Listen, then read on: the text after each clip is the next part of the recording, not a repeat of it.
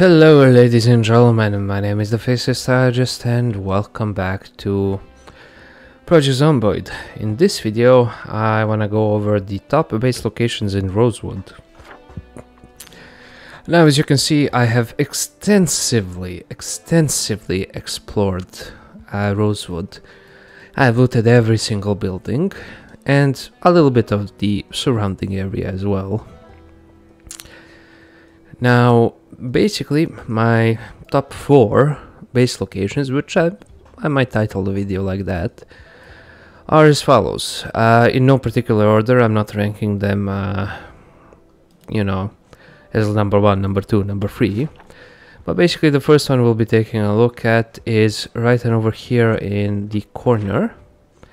So this is one of the spawn areas, so it's right below here. You have 2 houses which are very remote, and they are both 2 building houses, I believe. Yeah, this one even has a garage, which is nice. Alright, it's locked. There we go. In any case, you have, well, basically a television, a washing machine, a bathroom, which, you know, for a starting base is very good. You have lots of spaces, you even have a gun locker, you have a bedroom, and it's pretty much the same as with the other house. Oh, a tree is actually growing out of that car, that's interesting. Right, let us actually take a look at the second house. Now, I basically didn't choose this location.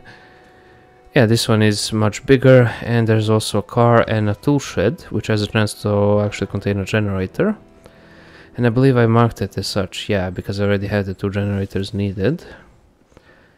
Basically, it's a pretty big house. You also have a grill over there, a kitchen, of course, plenty of bathrooms. It is a bit of a pain to defend, but it's a good excuse for you to level your carpentry.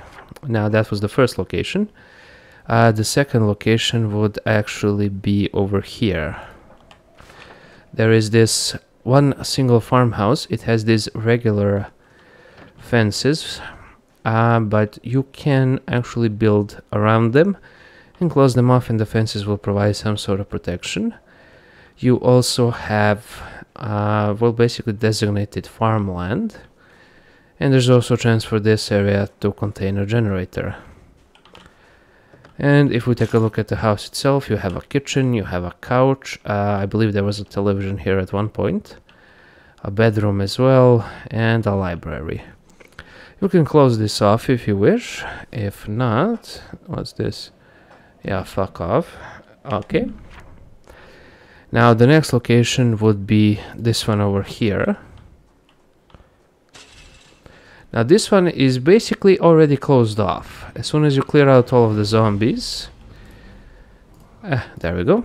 As soon as you clear out all of the zombies, as you can see, it's a massive area, and it's already clear. It has high fences and everything. You can actually reinforce these gates, because zombies can actually go over them. You already have a nice pile of logs in here, which you can actually just loot and turn into planks. You also have these high fences all around, and you have these like 3 trailers.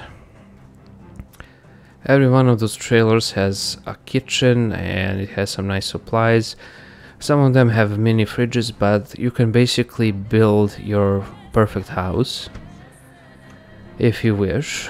Now the next and last location would be over here. So this is actually really nearby the town. All of these locations were more or less remote. This one is right in the thick of it. It is the gated community. You can basically have your pick, and you can slowly expand outwards. There's just this itty bitty area that you need to reinforce. And basically you won't be getting any zombies, because these are high fences. They cannot actually destroy it, at least not to my knowledge. But yeah, there we go. You have plenty of them. There's also plenty of loot in all of these, but the risk is much higher, because you basically have a bunch of zombies around that you need to clear, and depending on your settings they can respawn, But it's also a nice source for you to actually level up a bunch of other skills.